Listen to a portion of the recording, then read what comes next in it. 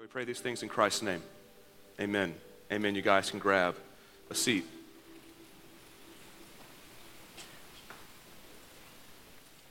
It's good to be with you guys. If you're new or visiting, my name's Tyler. I'm one of the pastors here, and I lead our downtown congregation. If you have a Bible, go and open up to the book of Matthew.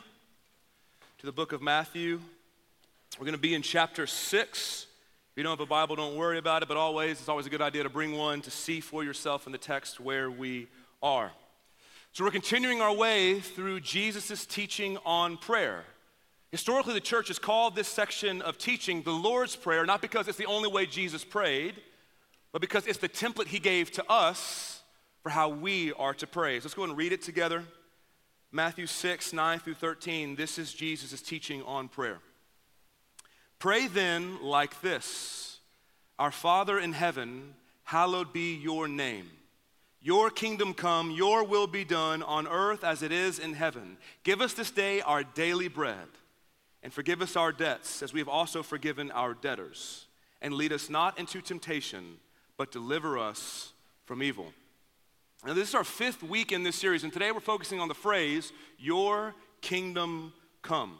Your kingdom come. Now there's so much to get through, but before we do that, before we get into it, it's important to remember, what is the purpose of Jesus' teaching? Because the purpose is not merely for us to study and learn and contemplate a theology of prayer. The purpose that we would become a prayerful people. I mean, even as I was prepping this sermon, I found myself immediately going to the content of what the kingdom of God is and divorcing it completely from prayer. I mean, we've spent 4 Sundays in this text, and I began to ask myself, has my prayer life begun to change because of what Jesus has said? Am I praying more often? Am I praying differently because of the content of what he taught? And maybe you've been here every week, maybe you've been here 1 week for these sermons, but here's a question to ask yourself from the beginning of this. Have your prayers been different? Have they been different? Have you had more confidence and boldness because you're approaching your Father in heaven? Have you stopped heaping up empty phrases because you know you're going to be heard? Have you found yourself saying, Father, would you hallow your name? Not just say it as a rote religious reciting of words, but as a genuine desire. God, hallowed be your name. Have you believed him and trusted him so much, do you actually want his will to override your own? Have you been listening and changing because of it? Now, what's incredible is actually we've already begun to hear stories of how God's changing us through this, that slowly but surely he's teaching us to pray. Now, I want you to know this. Your prayer life is not going to revolutionize in 1 day or 1 sermon or 1 week, but if you'll stay faithful, I promise it will. If you'll stay faithful and keep praying and keep hearing his word through prayer, and you keep continuing in faithfulness to it, if you do that, you'll experience the peace and power God promises through it. Because as good and as great as it is to learn what God has to say in his word, church, it's even better to obey him. It's great to learn. It's even better to obey. So if the Lord's Prayer changes our theology of prayer, but it doesn't change the way we pray, then we have not heard his word in the way he wants us to. If you just have new theology and sound bites to remember, but you don't pray more, we haven't heard the way we're meant to. That's my hope. That's our hope for this series, that it makes our church so different, that our city would be so different, that the nations would be so different because of the way that we pray. That's what Jesus' purpose and intent is in this text. So look back at it, verse 9 and 10. This is where we're going to be. Pray then like this: Our Father in heaven, hallowed be your name. Here's the text.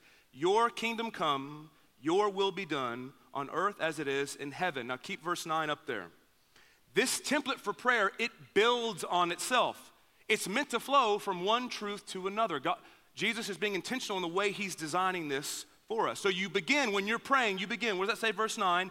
Our Father in heaven. So you begin as you're praying going, okay, you're creator God outside of time and space and my constraints and my reality, and yet you're my Father. You're my protector. You're the one who sees me. You're the one who loves me. You're the one who looks out for me. And since you're my Father and I don't deserve that kind of love, hallowed be your name. You should be adored. You should be loved. You should be praised. There's no one who even compares with you. Nobody's even close. So why would anyone else get praise? Why would anyone else be the center of my life and of this world? God, your name be hallowed. Then what does it look like? Look how it goes. Hallowed be your name, verse 10. What does it look like for his name to be hallowed and revered? His kingdom would come and his will would be done on earth as it is in heaven, that his will and his wants would overrule all others, and that we would joyfully follow him the way it is in heaven. And when his will is followed, then you're in his kingdom. There's that phrase, kingdom come. The kingdom of God coming to earth, listen, should be a major component and aspect to your praying. That's what Jesus is saying. One of the major things you should be praying for is that God's kingdom would come. Now, this reality, this concept of the kingdom of God is so massive and so important in the Bible, it's almost daunting to attempt to teach on the topic because there's so much that should and could be said. But if we're gonna pray, your kingdom come, we need some framework to understand what we're asking God to do. So let me give you a simple definition of what it means, what the kingdom of God means. This is not novel to me, unique to me. I'm sure I stole this from somebody, but I can't remember, okay? Here's what it says. The kingdom of God, here's the definition, is the loving rule and reign of God over every area of life. The kingdom of God is the loving rule and reign of God over every area of life. So while your will be done, it captures God's specific wants, his specific desires. His kingdom is the larger ecosystem, the society he creates as his people obey him. His kingdom is where his rule is made manifest. And this kingdom, this reign, this rule, it's not an oppressive one.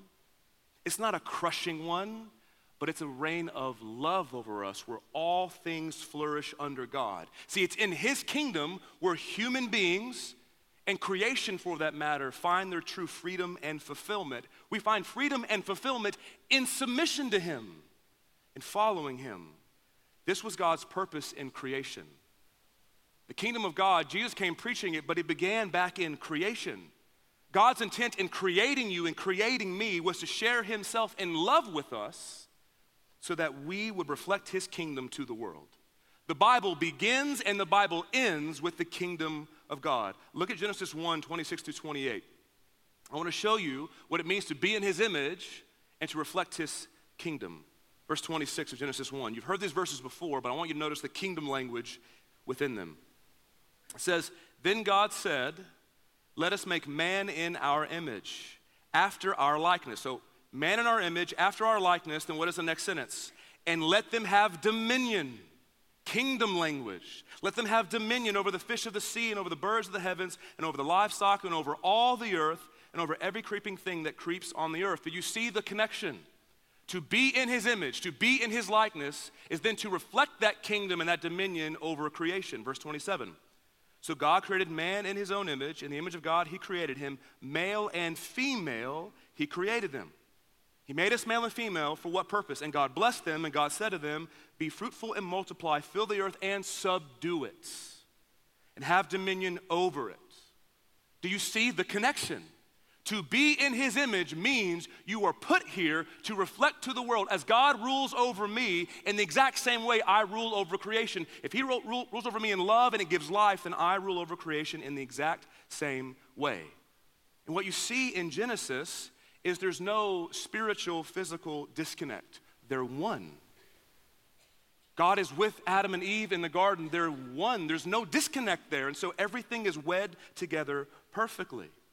Creation began with the kingdom of God, and despite our rebellion against him, our sin against him, our distrust of him, God will one day restore his kingdom finally and fully. Look at Revelation 22. So it's the first two chapters, last two chapters. Revelation 22, listen to this picture of what's coming. "Then the angel showed me the river of the water of life, bright as crystal, flowing from the throne of God and of the Lamb." The king's back. The throne of God and the Lamb being a metaphor for Jesus. "Through the middle of the street of the city." Notice how physical it is. It's a city. "And also on either side of the river, the tree of life with its 12 kinds of fruit, yielding its fruit each month. These leaves of the tree were for the healing of the nations." When God's kingdom comes back finally and fully, what happens? The nations are healed. It says, the next verse, no longer will there be anything accursed. Spiritual, physical, there won't be anything cursed. Why? But the throne of God and the Lamb will be in it. That's why. And his servants will worship him. And they will see his face, and his name will be on their foreheads, and night will be no more. They will need no light of lamp or sun, for the Lord their God will be their light. This last phrase, and they will reign forever. Kingdom. What God is working all things to through his Son is to make his image bearers back to our rightful spot where we do what? We are reigned over by God. All things are blessed because of it, healed because of it, and then we now reign with him and we reflect to the world what his kingdom is like. That's the mission of our lives. To be under his love and reflect that to the world around us.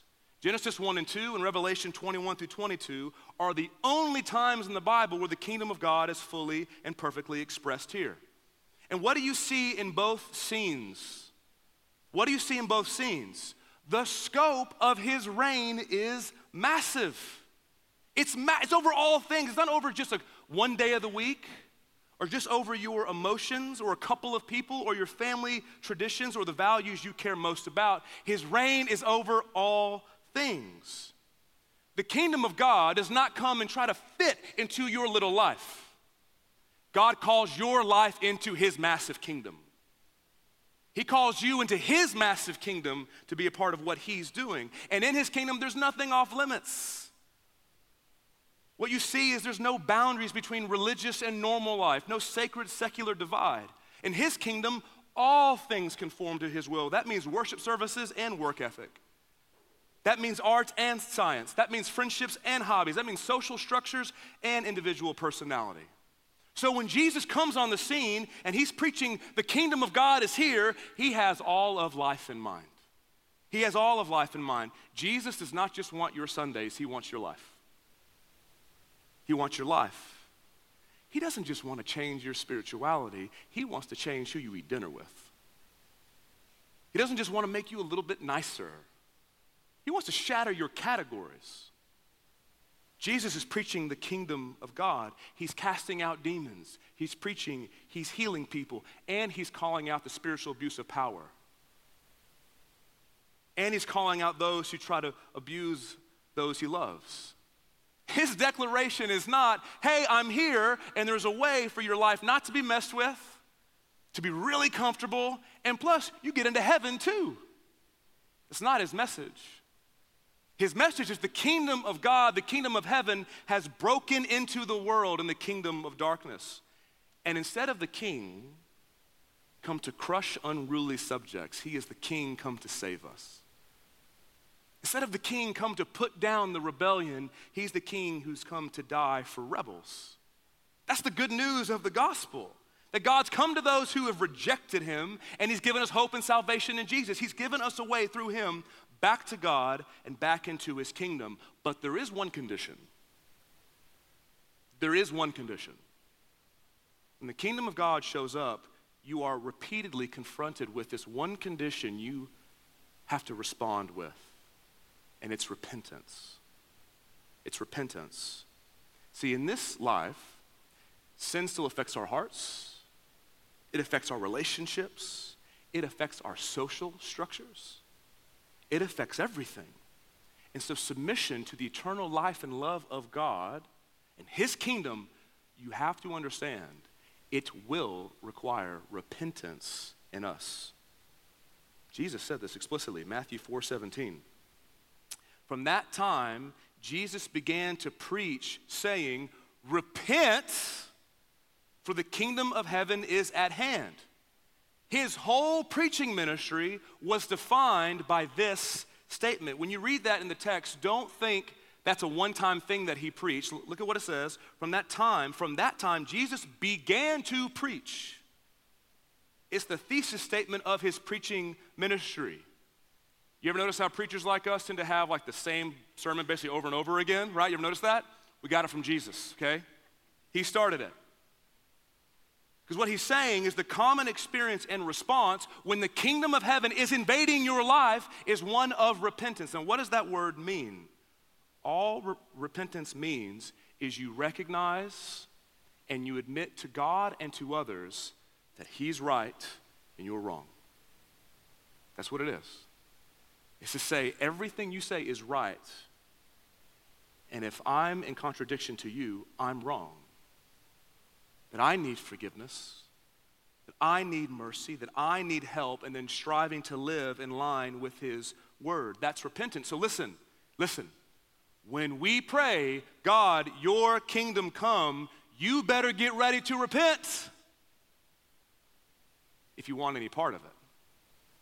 Because Jesus says when the kingdom of heaven shows up, repentance will be our response. And I think as a church, because of the way we preach, because of the way we study the Bible, because of who we are as a people, I think we get that in some ways on a personal level. I think we get it on a personal level, but I think we don't get it as much on a relational and societal level. So we focus our attention on God's kingdom coming to change our personal disciplines like Bible reading or church attendance or emotional and psychological health or our family rhythms. Now, all those things are right and good, and God's kingdom does speak to those things.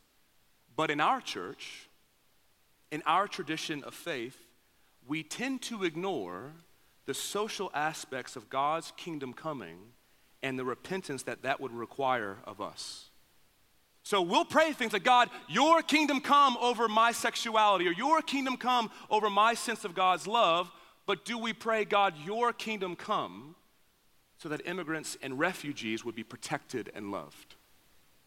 We pray, God, your kingdom come in my marriage.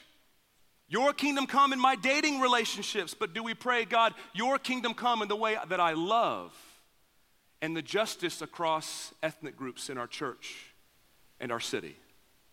We pray, God, your kingdom come for my children or this family illness, but do we pray it for our government and the policies that affect millions of people in poverty? Do we pray it for the unborn child and the terrified mother who has no idea what to do? God's kingdom coming in those areas is going to cause us to repent in ways we are much less comfortable with. That's what it'll do. The more I've prayed, so just personally, the more that I have prayed, God, your kingdom come, and the more that I've sought to be a part of it, do you know what's happened in me? The more I've had to repent. And listen, not because my intentions in seeking and praying for the kingdom of God were evil. No, listen, really important you understand this. But because the more prominent the kingdom of God, the more clearly you'll see hidden sins and weaknesses you didn't know were there. The more prominent the kingdom of God, the more clearly you're going to see hidden sins and weaknesses you didn't know were there. As you seek to love people and serve people in all the ways God calls us to, you will inevitably be confronted with the fact that your sin runs much deeper than you realize. Now listen, in a kingdom of grace, repentance is not a curse, it's a gift. Know that. In the kingdom of grace, like the kingdom of God, repentance is not a curse or a banishment, it's a gift. See, this has happened to me repeatedly as I've sought to do this just in our church, as I've sought to be one little part of God making this church look more and more like his kingdom. Over the last couple of years, there's a myriad of ways this is happening in our church and city and the nations, and we'll get into that in a second. But to localize it, in our church, over the last couple of years, myself, other leaders in this church, a lot of people in this church, we've wanted to ensure that women and people of color and those who experience same-sex attraction genuinely feel wanted and safe with us, genuinely belong to this people, and actually powerfully shape how we go forward together.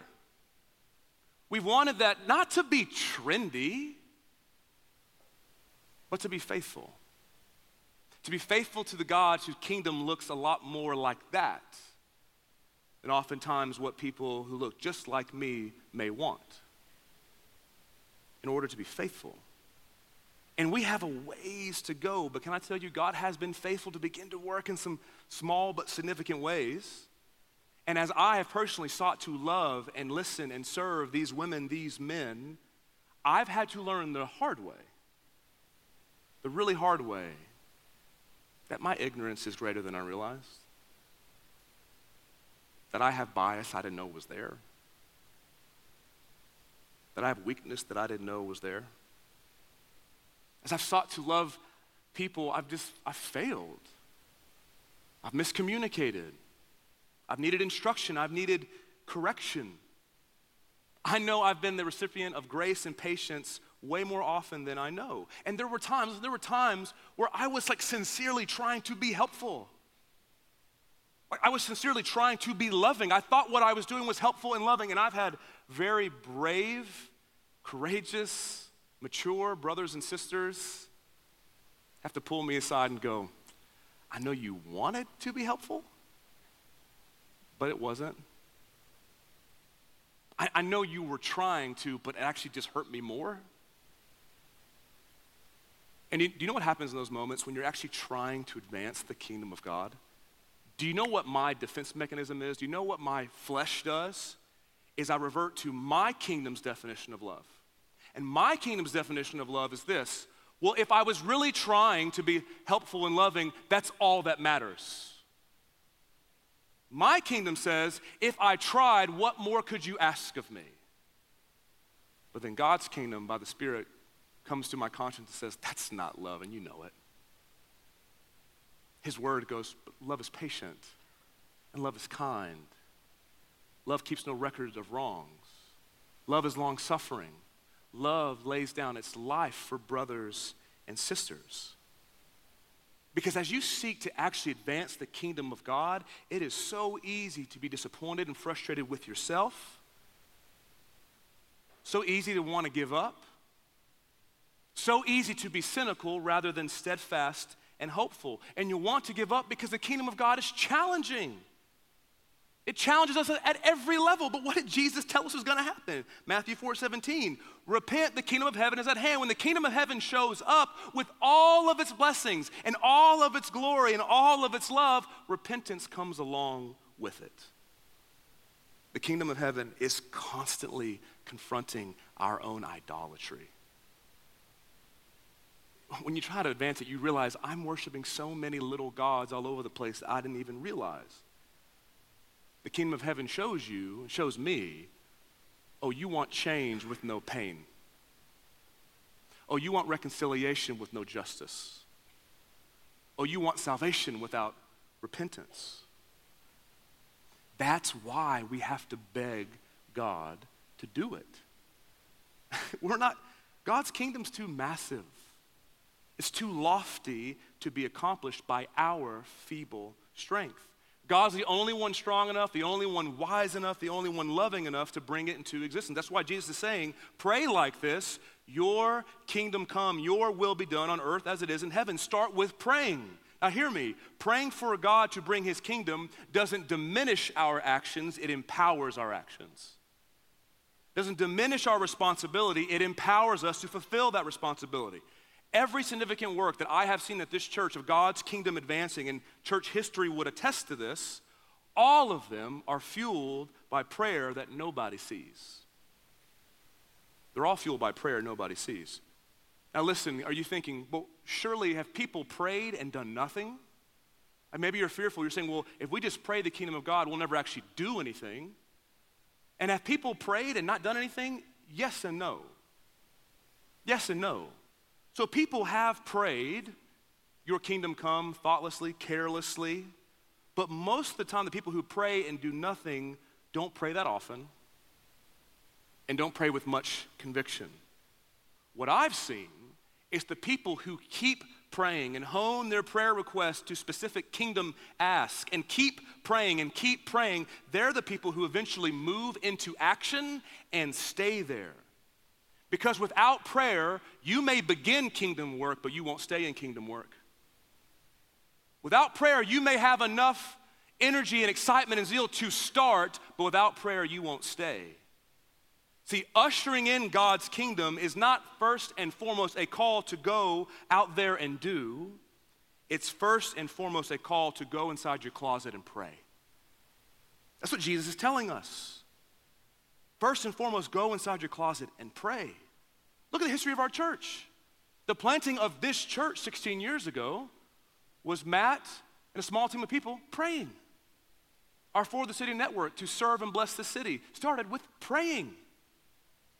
Our desire to be a church that has good theology and great mission starts with praying. Our For the Nations team, who wants to see unreached people groups reach with the gospel, it starts and continues with prayer. I mean, it's crazy to think I've been leading in this church now for 10 years. And in 10 years' time, you kind of get a kind of a vantage point of movements of God and the Spirit and what He's doing in the midst of our people. And one of the things that I begin to notice is you can see a connection. It's not like an immediate one-to-one, but there's this correlation between the vibrancy of our church and ministries associated with it and the prayer associated with it. You can really see it. That when prayer has waned in certain areas in our church, so has power, so has resolve, so has sacrifice, so has sustained action. See, while prayer reveals what you truly value, prayer also moves your heart to what you should value. It reveals what you value, but also it moves your heart to what you should value. So if all you pray for is you and people who look like you and live around you and have your name, one, that reveals what you truly value, and two, it reinforces that's all that you should value. But what I found in my life is the more that I pray for other people, the more that I pray for the city, the more that I pray for the nations, do you know what I find happening? My heart and my life slowly moving towards action in those areas. Prayer is revealing, but also it's transformative in nature and moves us to what we should value. So here's my question to you. Where is God stirring in you desires to take part in ushering in His kingdom? Where? Like all of us should feel His kingdom come in my personal life, my personal holiness, my relationship with God, but His kingdom is so much bigger than our individual lives. Where outside of your own little world is God pointing you to and saying, there, that neighborhood, that group of people, that cause, that's where you need to be. You have a passion for it, that's where you need to be. Where is it? Wherever it is, start praying. Start praying specifically. Start asking God to move, and you need to know as you enter into God's kingdom work, you better get ready to repent. Because you're going to see things you didn't know were there. But then you'll see God change people and lift up people. And there's more joy in giving than in receiving. That's what Jesus said. But I find it fascinating. As great and as good and as noble as God's kingdom is, why do our prayers always revert back to us? Right? Why? Like if you're a Christian, you know you should pray for God's kingdom to come. You can read the Bible and know what that looks like and what that means, but why, at the end of the day, are we more fervent, more zealous, more authentic for prayers that revolve around us and our kingdoms and our interests? There's a lot of reasons why. But at the end of the day, it's because deep down, we're scared. We're scared. Under our pride, under our doubts, is a fear. If God's kingdom comes, then what about us? What about me? We don't pray for His kingdom to come because deep down our fear is that His kingdom's gonna come and I'm gonna be forgotten. That others are gonna receive a blessing and life and all the things God promised, and I'm not gonna receive the love that I'm after, the healing I'm after, the relationships I'm after, the career I'm after, the future I'm after. And so we gravitate first and foremost to praying for ourselves so often out of fear, because if His kingdom comes, what about me? What about me? I see this play out in my son, Henry, all the time. Henry is our middle child, and he has all the struggles that a middle child faces. And as a middle child, his birthday is 2 days after his older sister's birthday, right? So I love him so much, he constantly feels overlooked, even when he hasn't been overlooked. And sometimes it's so difficult when he's sad to get his little heart to believe that me and Lauren genuinely are thoughtful about him and we love him and we're for him. But anytime he sees his sisters get something unique to them, he interprets it as, then you must not care about me. Then you must not care about me. We just got Elle, his older sister, tickets for her and Lauren to see Matilda play together. And Lauren was like, do you want to go? I was like, do you want to go? I will gladly sacrifice for the team on this one.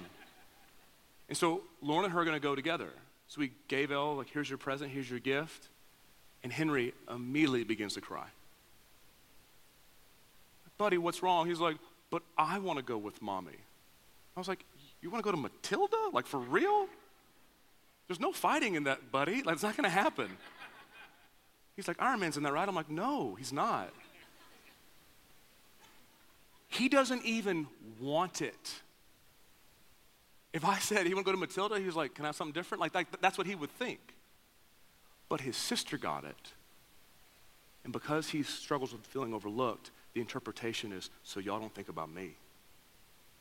So you don't care about me and my desires and my wants. He's scared he'll be forgotten, so blessing to other people hurts him. You and I have the exact same fear. What if God's kingdom in our church means recognition for someone else? What if God's kingdom in our city means more attention paid to a different neighborhood and a different school that you don't go to, where you don't live?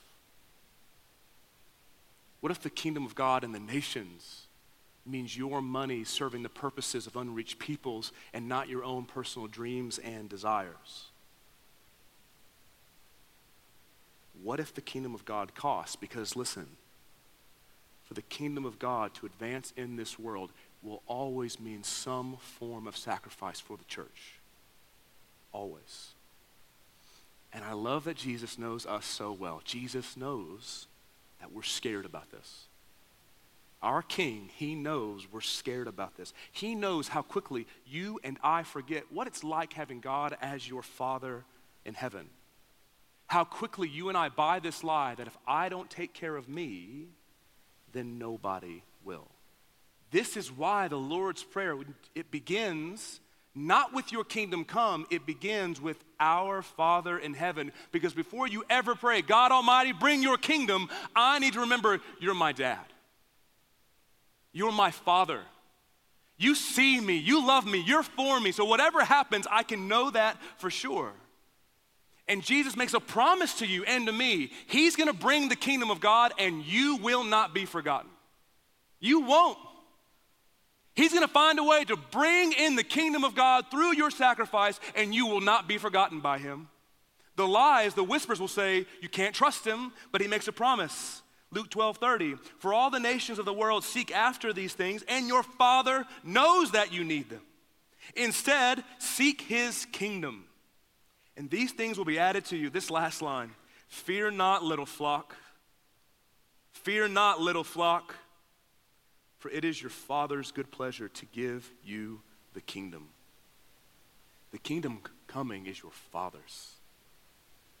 Yes, he's your king. Yes, he's your Lord, but he is your Father. And he gave his son to death so that you would always have a place and always have a standing that can never be taken away. You're standing in the kingdom of God. Your sin can't even take it away. Death can't even take it away.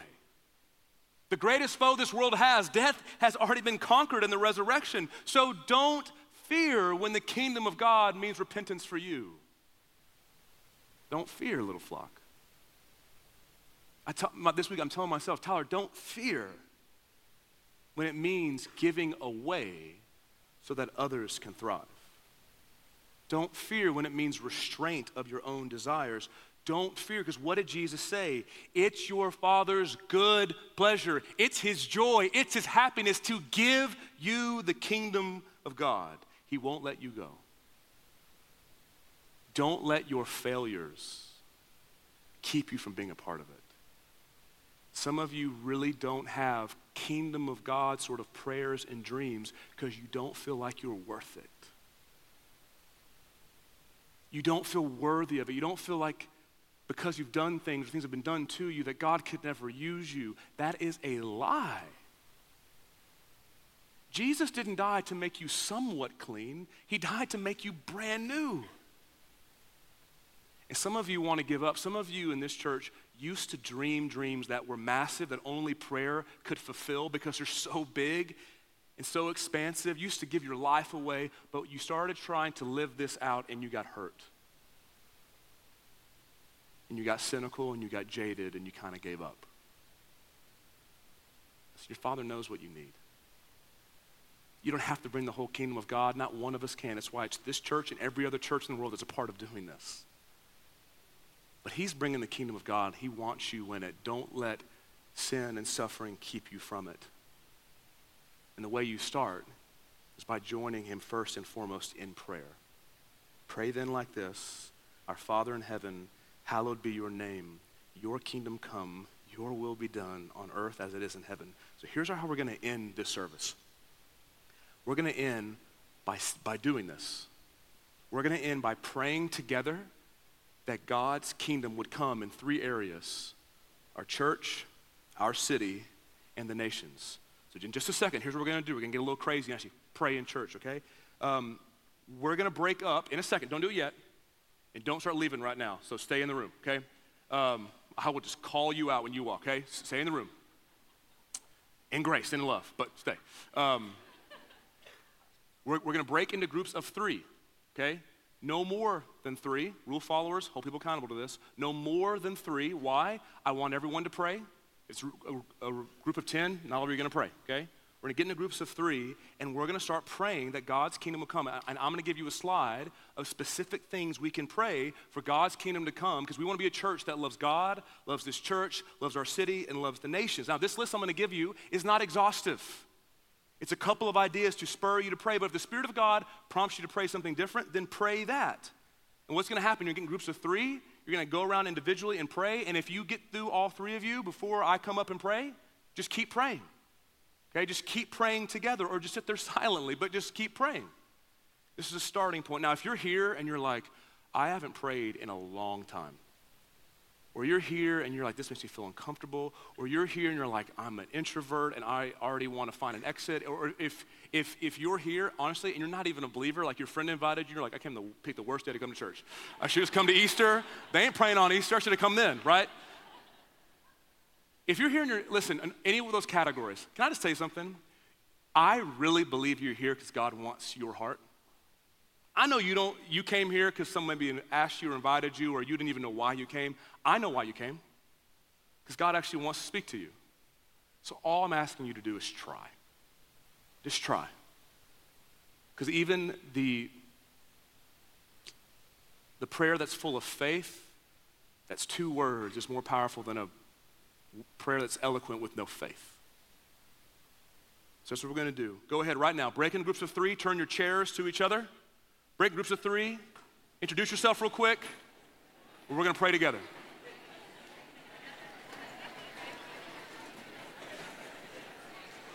Screen.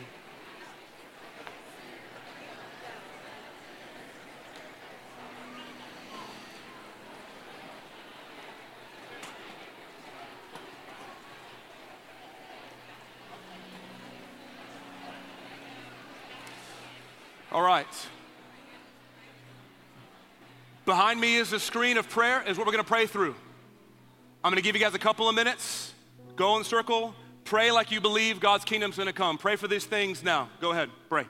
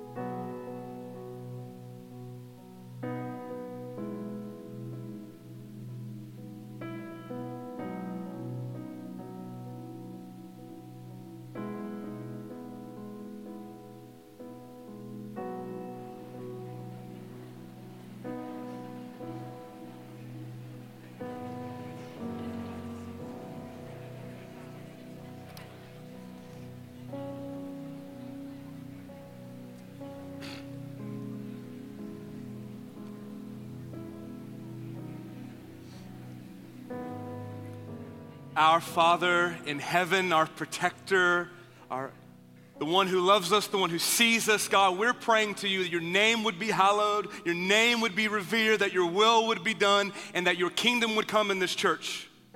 God, make us a people who strive to be holy like you. Make us a church that don't just share space with one another across ethnic groups. We share love and relationship. God, show up in this city. God, your kingdom come in such a way that our friends who don't see Jesus the way we do, help them see him. God, we're not better than them. We need grace just like them. We want them to see Jesus. You're as satisfying as you say. God, in this city, your kingdom come and bring justice for the marginalized and oppressed, for the widow and for the orphan, for the immigrant and the refugee, for those who don't have power, those who are suffering under the weight of others' racism or homophobia or misogyny, and all the ways, God, that there's injustice in this city. God, would you work in such a way that you would show what your kingdom is like, and you'd save in the process. God, bring your kingdom among the nations. Oh God, would you do this great work we want you to do, to have 100 church planting movements amongst 100 unreached peoples. God, you deserve glory everywhere. Everywhere. Because you're that good, you're that satisfying, you're that holy, you're that true. So God, help the nation see, God, for our goers right now who are asleep or waking up or wherever they are, God, help them know your love for them. This love this church has for them. That God, the mission they're on, God, you will finish it. You will bring it to completion, God. In all these ways, in the million other ways, God, we need your kingdom to come. God, do it. Not my kingdom, not our kingdom, God, yours. Knowing it's your good pleasure to meet every need and every desire of our hearts in it. God, wake this church up from settling for smaller kingdoms that won't last. Wake us up to see where joy and life is found. It's always found in you. So we follow after you. We give our lives to you. We sing to you. We pray this in Christ's name. Amen. Amen, church. Let's stand. Let's sing together.